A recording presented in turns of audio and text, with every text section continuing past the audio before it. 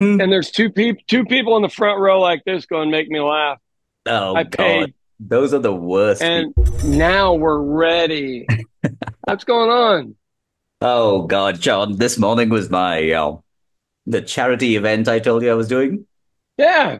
How'd that work out for you? Uh, so first of all, I realized that I've never written like clean jokes ever in my life.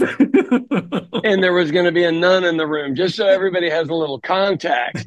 He was doing an event that was supposed to be a clean comedy act, which is harder than people think, um, because Mhm. you kind of want to talk like you do with your friends. And yes, go ahead. Oh, What was sisters? What was the sister's name? It's got to be something good. oh, it was Sister Mary. I was like, oh God. Oh, I was like, this is just boring. yeah, you needed like Sister Sabrina from the Nazareth people. Ours Mhm. always had like three names to it. Oh, yeah. This was just I realized that every punchline I had was like, oh, Sean, first and foremost, they gave me the mic and I realized I couldn't even say hell because Oh, wow. the mic wasn't like on. And usually I would have been like, Jesus Christ, who the fuck gave me this mic? I didn't even Right. I took the mic and I was like, hello, can you guys hear me in the back? Hello in the back. What? Okay, so were you at an old folks home? Is that what you said? I'm trying to Yeah. It remember. was like a home for the elderly and the Did it you was step called on anybody's oxygen line and they were starting to choke while you were on stage? Hey, no. By the way, Sean, like drunk people at a bar, Yeah. I have some respect for them, but there was this Right. old lady sitting there, like this little old cute lady, Yeah. and in between the mic went off, and I took the next mic, and I was like, "Where was I?" And she repeated exactly the last sentence I said, and I was like, "Jesus Christ, I need to take you everywhere I go." Right. That's your designated driver right there. Well, how this so from a comedy perspective, people don't understand. You got to go play where you get paid to play. So, Mhm. um, I played some weird rooms, from big rooms to little rooms, and when you've got a set is what it's called, things that work and that are funny, and that's why they hired you because you're a pro. And then you look around the room and go, none of them are going to get any of these jokes. So let's try some new material today. So that is exactly what happened. How'd that go?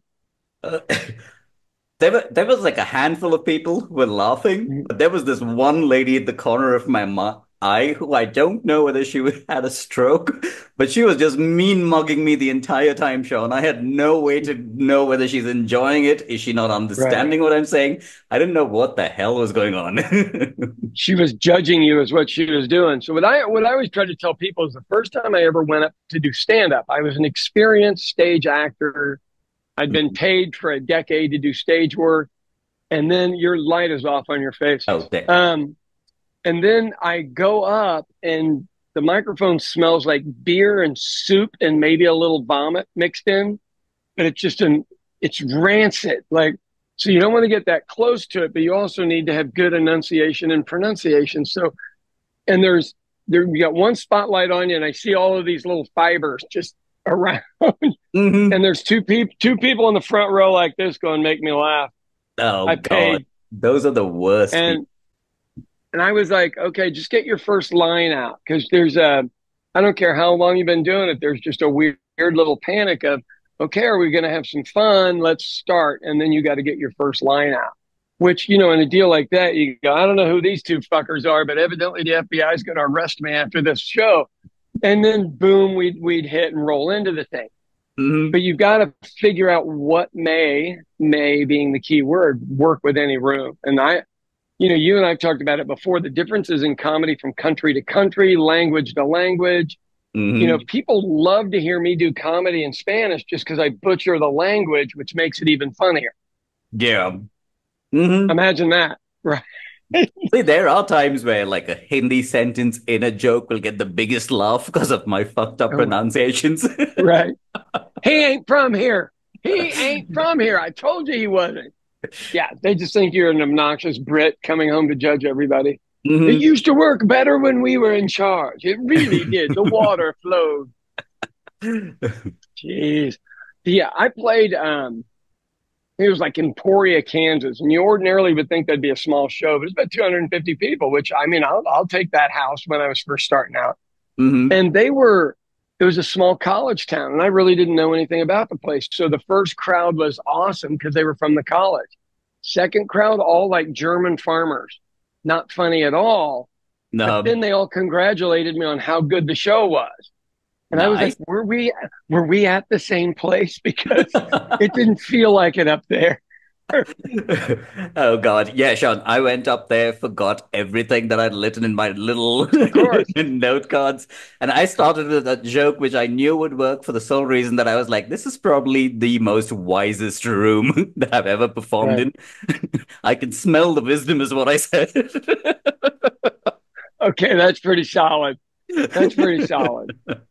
I'm not saying it's diapers and leftover sharks, but that was pretty good. And then you got everybody won over at that point. No, How it was long did fun. you how long did you play for? 15 minutes. Oh, it's not. And Mhm. people go, "Oh, that's all," and you go, "Oh, you've never bombed for 15 minutes."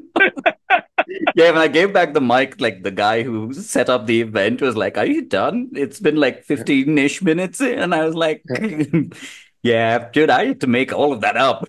None of that is from my As we usual went. set." Shit. So when I first started doing stand up, Andrew Dice Clay was at Mhm. his peak and selling out shows of 10 and 15,000 people.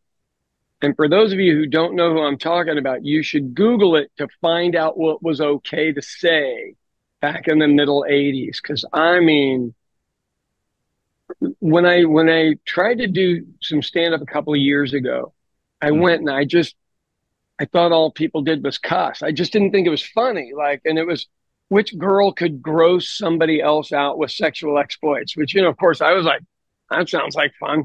And Yeah. evidently I was the only one in the audience thinking that everyone else was like, oh, and so I didn't understand the humor. Hmm. And that's when I knew I was probably too old to try it again. And I think now what I have to do is pick a specific audience. And I think I should do a show for only ex-Catholics, but you have to prove that you were used to go to church at one point. And I Hmm. think I could do a good solid 40 minutes on that and get myself some kind of a version of a show out of it. I don't know if I'll get excommunicated or whatever else comes with it, but isn't that really more press? I mean, let's be honest. I know. The best part was just before I was going up, Christine messaged me and she was like, I hope you kill. And I was like, it's at an elderly folks' home, love. She Don't was you? like, okay, I hope you don't kill then. Okay, that's audience. But what do you find out? So what I would always try to judge is how many, because I was playing cities and rural areas, Hmm. totally opposite audiences. And the way they reacted was opposite. And I always tried to just figure out how do you read a room? And I was generally pretty good at it. Mason City, Iowa show still sticks in my head because there was a blown speaker above me. So I heard reverb from my own mic off of a blown speaker that was in the ceiling above me, and it drove me insane. Oh, wow. 700 people at the show, but everyone was like, "Oh, that was great." And I'm like, "Are you sure?" Because I stupidly, instead of just say thank you and move on, right? Hmm. Just say thank you and move on. And I just couldn't get over it, and it still haunts me to this day. And that was like 40 years, 35 years ago. Still, I can hear that. Have I told you like one of the first shows I ever did in Oklahoma, maybe like 2012, 13, something like that? Is this when Where, you got beat up? no, no, I didn't get beat up. Okay, you got threatened horribly. How about that? Is that more fair? That is more accurate. All right. All But right. one time when I was doing this, and I think I went on stage and I got nervous, and Alex thought I will not be nervous if he screams something out. So he screams, "Go back to your country." And I look in the crowd because of the light, and I'm like, "You Right? idiot, you drove me here. What do you mean, go back to Yes. your country?"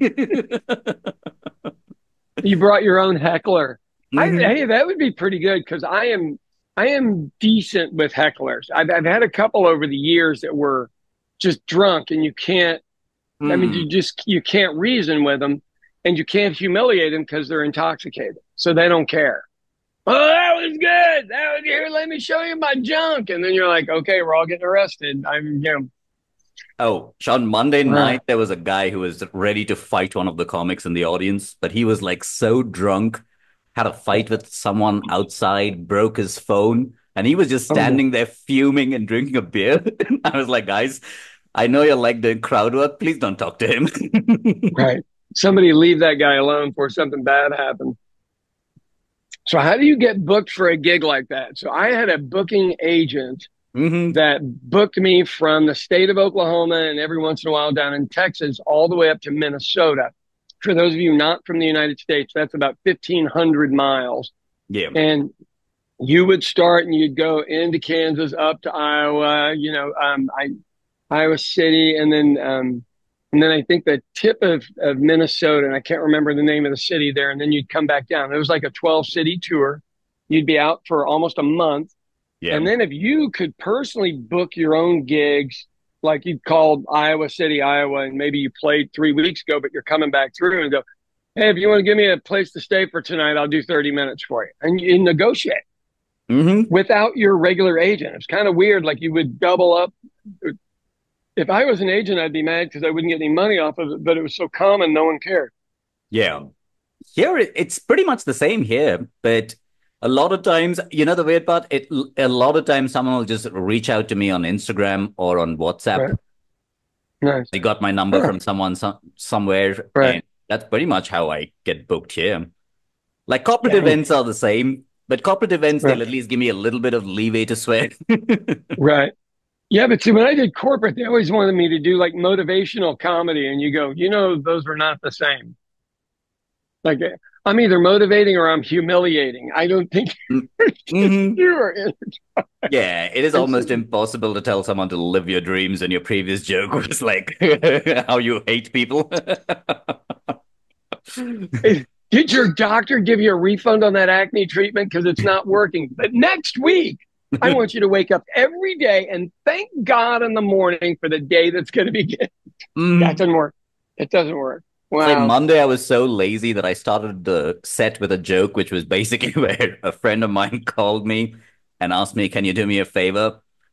So I hung up and I went to my next joke. I thought that was okay. That's pretty good.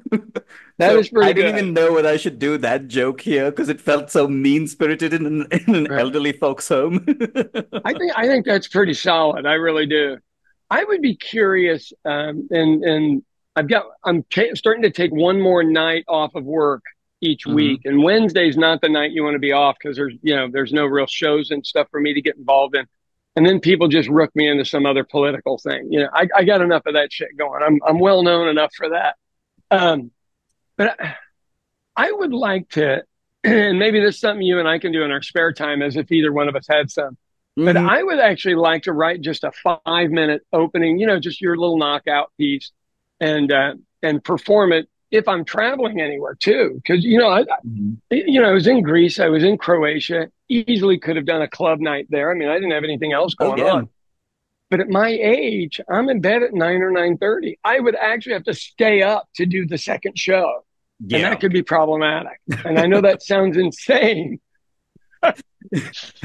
Do you Shut. guys have a 3 in the afternoon show, like a happy hour show? I was actually telling this the people here tonight, like this morning, where I was like, "This is the earliest I've ever done this in my life. Usually, it's at Right, 10:30 or 11 at night in a right, dark, dingy room with drunk people around. right. This is like Yeah. sober 10:30 a.m. I was like, I don't know what I'm gonna say to y'all. Oh wow. I think that'd be pretty interesting to do that a few times where you could polish it a little bit. Because the first time you got to see what works. For those of you who don't Mm. know, we try out jokes on different audiences, and you're trying to figure out so every joke has the same deal. You tell a story and then you take a 90-degree turn, and that's comedy. The best at it in the world is Dave Chappelle, I believe. And whether you like his comedy or not, it is perfect. He will tell an entire story and then go somewhere you never thought he'd go. And that doesn't mean it works the first 5 or 10 times you tell the joke. So it's got to be quick so you can get on to something that'll make sure you still get paid. for the Hmm. show. But But I did caricatures of like TV commercials, shows, and everything with Velcro pull off costumes. So mm, when I was done, I had to pick up my costumes and get them in a box to get them off stage to get them reset for the 10 p.m. show. oh God, that Right. sounds miserable. But it was fun. Well, because it's, Hmm. you know, people go, oh, I didn't like that. It's not an attack on you. You go, oh, okay, well, what didn't you like? And they go, well, you sounded stupid. And I go, because I was supposed to be stupid. That was the character. And they go, oh, well, then you won. But you should actually try our home club in Bricktown, where it is Yeah. Tuesday and Wednesday open Oh, mics. really? Hmm. And I think the Do first they show, smoke there? no, not anymore. Oh, okay. Oh, good. Okay. I might give that one a shot. I am, so I was looking at, and I don't remember the name of the place off Northwest Expressway. And I went in and I'm like, oh man, I have lung issues, so I can't be in a room where people have been smoking or are smoking. Now, if they were doing it 20 years ago, I'm fine. But Mm, yeah, but I'd be down for it. Well, we ought to write ourselves our little gig. mm, The, our show, we need to change it to the state superintendent rather than the OK Gov. I yeah. think we could make it work at this point. Dude, Yeah. that stuff's I need to, crazy. I need to go through that script and kind of work it with you so that we update the damn thing. Yeah, and we just need to tweak it a little. I mean, we're living it. Is Mm, what's astounding. We are literally living it. And I didn't believe that you and I were such sayers, but evidently we saw the future. Uh, just then, when I said damn, I remembered when I looking at the wall behind me and it had a picture of Jesus, and I couldn't even say God damn it. so I don't know if you remember this, that Mhm. the way you get non-Catholics to behave is you have them look at the Jesus and he's nailed up on the cross. Yeah. And usually you don't have to say anything more than that because he was the good guy. And they still did that. There's some work there to be had because you've got to have not just ethnic but religious ethnic audiences, right? Every time you Mhm. play in India, Oh yeah. huh? It's kind of a fun audience to work with for the sole reason that there will be Christians, Hindus, Right, Muslims, everybody in the audience, and you kind of right, weave your way through it. Or right. sometimes just go hard at it like I do and insult every religion once. See if I can make it out of this room alive, feathers. Wow. I would love to try doing it in another country. Ireland is very difficult because you have so many hecklers. Hmm. Everybody wants to be a comedian, but they don't have the clackers to get up on stage and do it. Remember the glass balls that used to? You're too young. So they were on strings, and we would hit them back and forth, and then they would explode in your face and shoot glass and everything. So you got to have a set of those to get up on stage. That would be interesting. See, I think the UK, all of the UK would be like one of the difficult places. Scotland, Ireland, even like England. Those would be England would be horrible. the worst because they're like the farmers. Mhm. They've had the best comedians there. So what do you got? Yeah. And then you all complain as a sport. Hmm. No matter what you So, do, someone is going to complain. oh God, yeah. But I would like to go to Edinburgh, the comedy festival in Edinburgh, which I believe is in September. With a little bit of work, I'd be willing to go over there next year.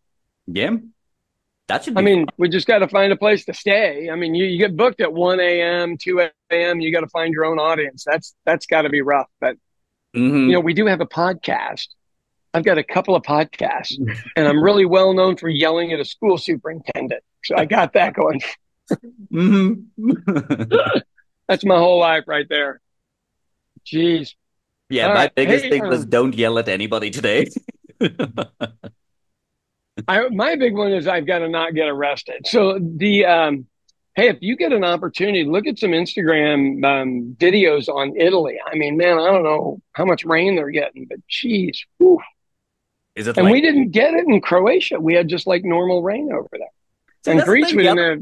The last week or something, I was telling Alex that part of Europe is underwater, and he was like, "It's Yeah, not on the news yet." And I was like, right. "Okay." Well, our news is full of some ranting lunatic that wears too much makeup and a tie that covers his dong, and then a really good-looking lady that hopefully we can get in.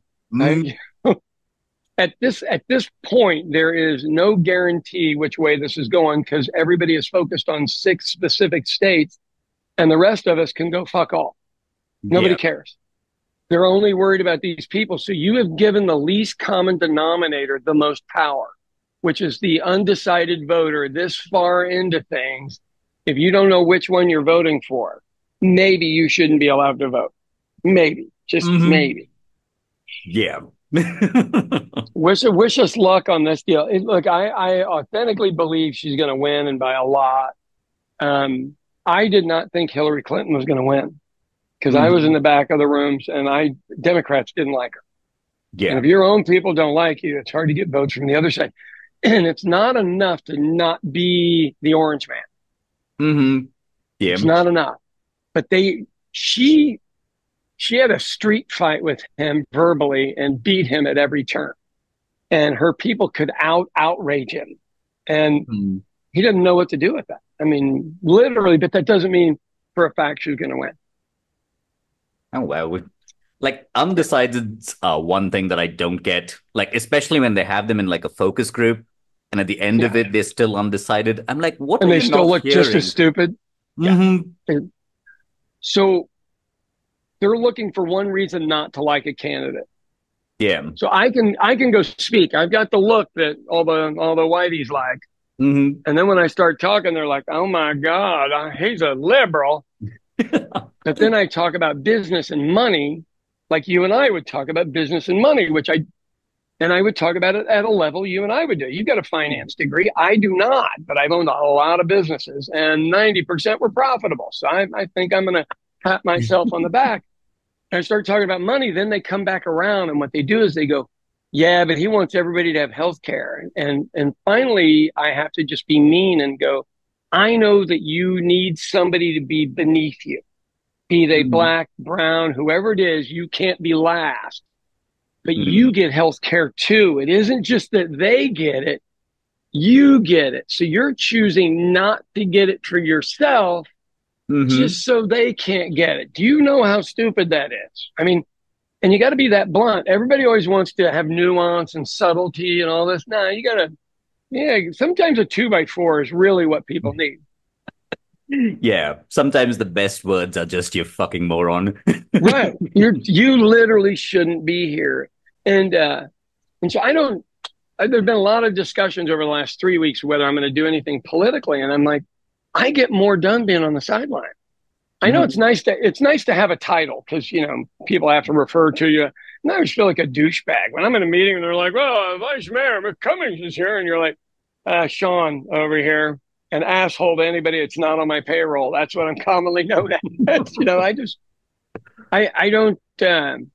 I'd be well, hell, I would hope if you and I do any shows over in India that I don't get arrested. That's what I have to be No, careful of no, because you would. See, to be shit, honest with you, we like the crowds that come to an actual club or who right? come to the shows, they're pretty open-minded, dude. Yeah, Like if they're you not listen going to to like the film me guy, and oh they're not going to film me and send it into the man. no, because I honestly think Oh, that that particular fan base is usually not at these shows. right? Yeah, yeah. They're not up after 10. They're old like me. They're already in bed being angry at somebody in their dreams. Hmm. Jeez, oh Pete. Well, today I am going down to Tulsa to a place called the Gathering Place. Did you ever go to it? Mm-mm. Okay. In a highly competitive state like Oklahoma, not meaning we're competitive economically or educationally, but we are between the two cities like siblings. Hmm. And Oklahoma City put a bunch of money into the city and built up a bunch of stuff. And then Tulsa felt like they had to do better. And so they built this place and it's supposed to be fantastic. And I'll let you know on the next show. Um, but I'm kind of having a little bit of a downer after all my travel planning and all the other stuff, and you finally make it back, and then you no longer have jet lag, and then you're like, okay, well, I don't really have anything to do today. So I'm pretty sure you're gonna fill your day back up all over again because that's what you and it, I do. I know that that. is what we do. Well, give I know we're getting ready to get off here, but give some thought to let's figure out a maybe we do a writing deal Mhm. and flip flop some stuff backwards, and you give me an outline and I give you an outline, and we'll shoot them back to each other. But I am still open to go do at least some open mics over there. Oh yeah, Hey, JD Vance last night while he was speaking kept speaking and doing this, and you know what this means? isn't it that White like? power, Mhm. and or you're sewing, you're sewing, or you're a white supremacist. Yeah. That's like a really girly sign, though, isn't it? So what we used to do when we were younger is people would do it and hold it up against their body, and they'd say, "Made you look," and then they'd punch you, and then I'd punch them back, and they'd be like, "You don't hit me back," and I go, "Don't hit me." And now it's this stupid deal, and it started with people. First time I ever saw it publicly was people getting a photo in the military, like 20 people from the same unit, and you'd have people doing this, and Oh I wow. thought it was a gang sign originally, and then turns out it maybe kind of is, but all whiteys don't come from the same place. Like we Mhm. were the lower end of white. We were the Guatemalans of white people of Europe, us Irish. Yeah. Right. All right, homie, let's get out of here, but let's do some writing. I'm down for it. For sure. We should, Tim. And we need to All right. redo our other show, the pilot script. Well, I don't have a copy of it anywhere. That computer's like wrapped up in case the kids want the photos after I die. I'll send it over to you. Jesus, All right. man. Tell your mom Keep and it your sister I light. said hi. I know exactly. I'll see you, buddy. See you.